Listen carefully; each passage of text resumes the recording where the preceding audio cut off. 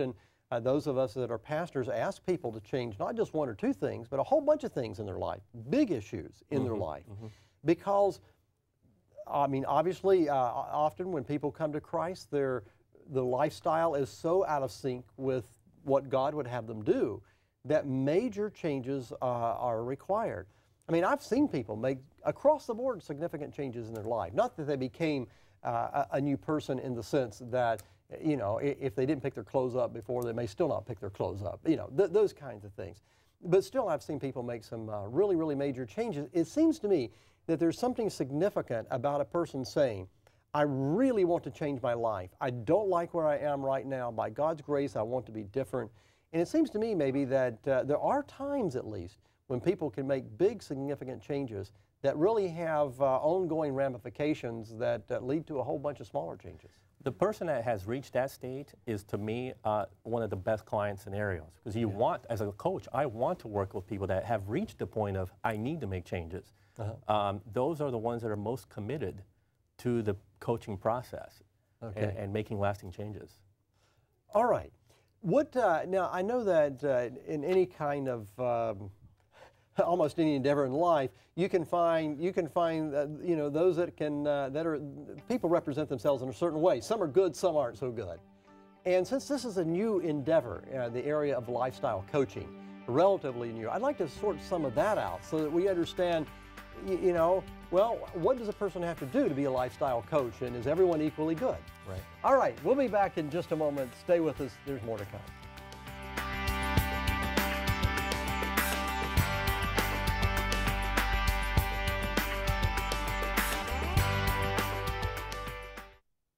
Your thoughts and comments are welcome at 800-775-4673.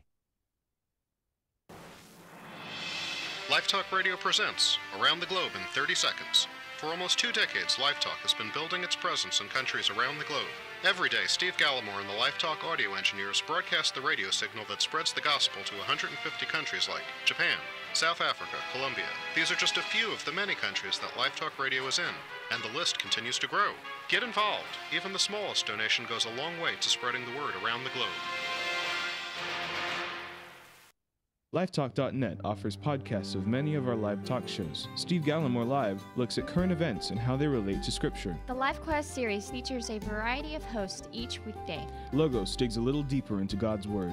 LifeQuest for Peace deals with conflict resolution. Discovery looks at Bible topics in a new light. Liberty deals with religious freedom. And Love for a Lifetime teaches us to love in a new way. We also have Vibrant Life, the weekly Ask Your Doctor program. To listen to these podcasts, go to lifetalk.net. Join Lifetalk's growing online community on Facebook. Become a fan of Lifetalk and upload video and pictures. You may listen to past programs on our podcast page like Heartwise and Simple Solutions.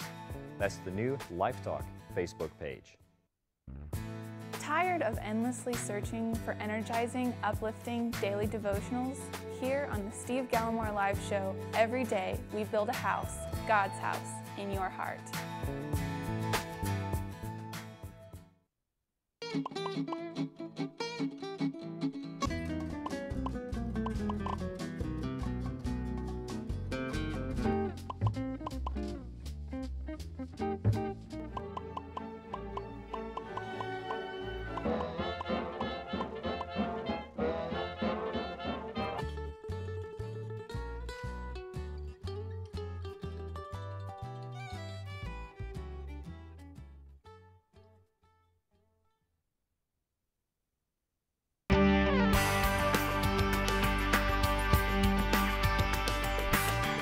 Talking about making those lifestyle changes and making them stick. Marcel, let's come back to the whole idea of having a life coach. And we were talking before break about, you know, how do you find a good, or how do you stay away from those maybe that aren't so good? I mean, it's not like going, most people know if they go to someone that has, for instance, in the medical field, if they have an MD, they're probably reasonably competent, some a whole lot more so than others. I mean, obviously we know that. But in your area, probably not many people have even heard of what you do, much less of certification processes and those kinds of things. So tell us what people can expect and where do they find someone that can really be helpful? Yeah, and I wanted to also clarify that the individuals that I work with, Steve, are functional people that want to move towards a higher function. Sure. And so to meet their goals or to seek more balance and wisdom and joy in their lives. And so I ask a lot of questions that they may not be able to ask themselves or know to ask. And so I always call people to action. There's the coaching conversation, it's always moving forward, never looking back. It's always taking steps forward. Okay. All right. Well, where do they find someone that's good? And what about the certifications? I mean, who are the good ones? I mean, well, what do? You just, you type in on your computer or go to the Yellow Pages or something and pull up names, or how do you do that? Yeah, you can usually start with the typical Google search. You'll pull up lots of coaches, but in your area. But we also have to differentiate between what a coach is and what is not. Anybody can call themselves a coach, but not have the credentials behind their name. Right, so because there aren't usually state certifications for this kind of thing. Right, not yet, yes. But there is definitely a training that you have to go through. So if you're considering a life coach, you might want to check into that background, the background of the person, to find out, well, where did you get your training from? Because there are schools out there that have accreditations to train life coaches and to certify life coaches. Right. And in your case, you have your master's degree, plus you have the additional certification to be a life coach. Right. And the reason is my master's degree is in organizational psychology. A lot of life coaches have masters in psychology, or their PhDs even. They're marriage and family therapists, and they transition into the life coaching arena as well. So. Yeah, it seems to me that that life coaching is such an important endeavor because, I mean, there's a lot of emphasis now on lifestyle. We do a lot of programs here about lifestyle, and we look at all different kinds of aspects of lifestyle and look at them from a Christian perspective. But those kinds of, what is our life like? How do we order our lives? How do we live as Christians in this world to bring honor and glory to God, to bring happiness to ourselves? How do we do that? Those are the practical aspects of life, and to have someone like yourself help out, I think, can be a good thing. Thank you. All right, let's talk now about some steps. If most of us in fact, we have all these self-help books out here. I mean, the world is inundated with self-help books. Most of them, in my view, aren't that good and aren't worth reading. But but most people would like to have, I want 5 easy steps, and those 5 easy steps is going to change my life entirely. Let's talk about maybe a process when we get back. Stay tuned. We'll be right back.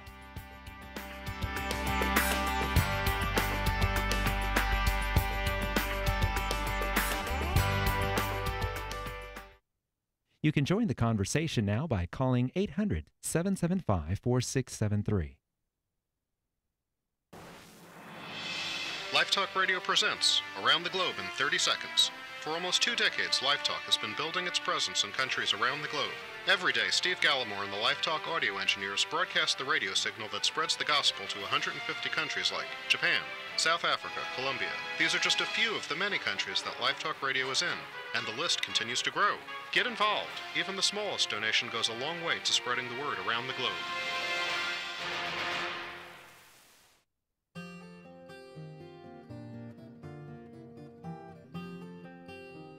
I bet you didn't know we were broadcasting over the air in so many locations. Here's another interesting fact. Lifetalk is growing at an average rate of 10 stations per year. Who knows where we'll be next year? We might even be coming to your town.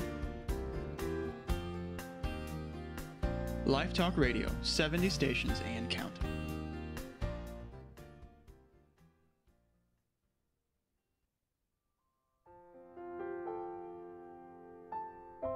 Jeff Bjork acknowledges the influence of old-time religion in his new CD, This I Know, a 15-track arrangement of well-known hymns. Each piece is a personal favorite anchored in rich history relevant for today. This is his 4th pure piano CD. It's sure to calm your heart in a noisy world. Call 1-800-775-4673 for your copy.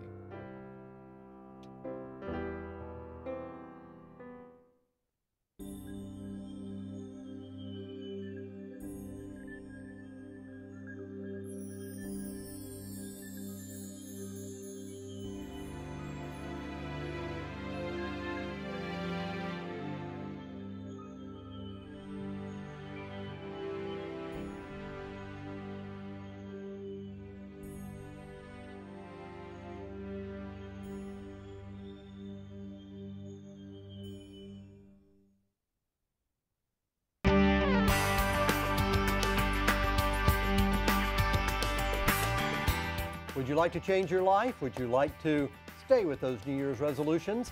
Well, give us a call today. Maybe we can help. 800-775-4673. Marcel, let me ask you about the steps again. As we were mentioning earlier, a lot of people like a few easy steps. Most of these self-help books, you know, it's 5 steps or 7 steps or, 10 steps. You know, they're always steps, it seems, and the market is just flooded with these self-help books, and maybe I should say so-called self-help books. I don't know that there's a lot of help. There's probably a lot of self. I don't know how much help there is to them. But in any case, are there some things from a practical standpoint that you can advise people, okay, here is the process that can take you from where you are now to where you would like to be? Any just kind of brief guidelines or steps, if we can go ahead and use that word. Sure. And I'm glad you brought up the self-help world because I'm a life coach, but I'm also a Christian first and a Seventh-day Adventist. And so the framework for every coaching conversation starts with God first. And so we begin the conversation usually to define what the issue is. Why are you unhappy? Okay, and once we determine the unhappiness, I usually ask them a question like, for example, if you could change this scenario, what would it look like? What would it feel like? And I ask them to imagine what that scenario would be like. Right. And then from there, we can start doing the steps. Okay. What would the steps be?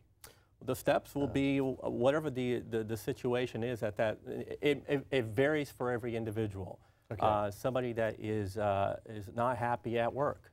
Well, what are the steps that you can take to take that unhappiness away? And so we may look at, well, some other career opportunities, or perhaps it's just a person at work that is causing problems. Well, then we look at steps to, well, how to work around that person so that that person is not affecting your well-being in the workplace. All right. So, are there general steps that people take in changing their lives, or is each thing necessarily specific? Like if you mentioned you don't get along with someone at work, are you just looking at that and you say, okay, you know, instead of drinking water because they don't like for someone to drink water around them, you know, go across the room or whatever. I'm talking about those kind of steps. Yeah. But are there general steps that people can make, that they can take to make lifestyle changes? If I focused on general steps, then we would actually be packaging a self-help book again. All right. Every person is unique to the coaching process. So I may have an outcome, a different outcome for every coaching client I have. And it also helps to be creative. And so we usually go over lots of creative ideas and steps about how to sustain yourself and how to achieve more balance and more well-being in your life. That can differ from a college student to someone that's just retired. So it all depends on your current situation. Now, something else I'd like to find out about as soon as we get back, and that is, what about the negative changes or the positive changes? Some people say, I'm not going to do this anymore. Some people say, I'm going to do this. Let's talk about that when we get back. We'll be back in just a moment. More to come, so stay with us, and we still have the CD we're giving away.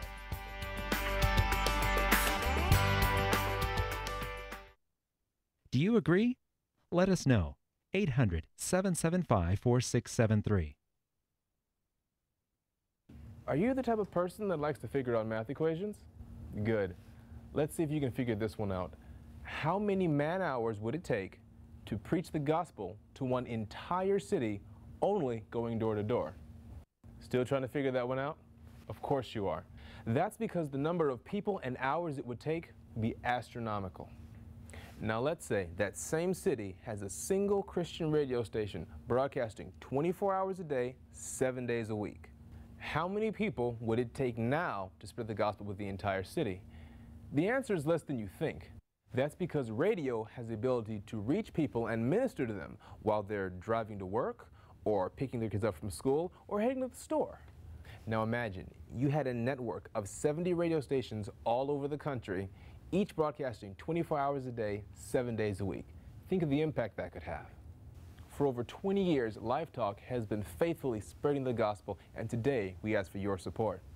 Won't you support Lifetalk and our 70 stations as we look to expand to new cities hungering for the gospel? call 800-775-4673 to partner with us and become a part of this ministry. That number again is 800-775-4673.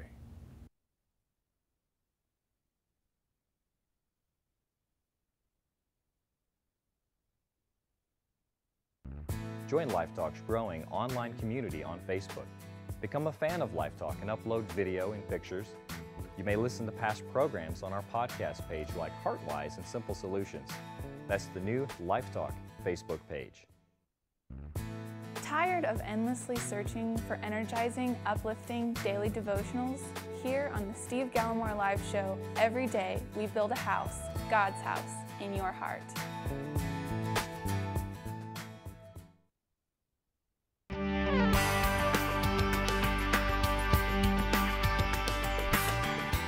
We're talking today about making those lifestyle changes and sticking with our New Year's resolutions.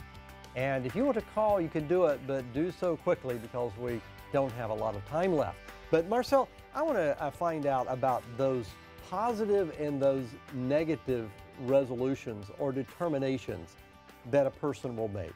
I mean, sometimes, of course, we know a person will say, I am not going to do this anymore. I am going to stop this. This is what I've been doing. Or a person will say, I want to do this. I've never done this, and I'm going to do it. I'm going to get this accomplished. All right. Are both kinds of resolutions, to use the New Year's term, or determinations, are both kinds good, or is it usually better to have the positive and not the negative? Help us understand that.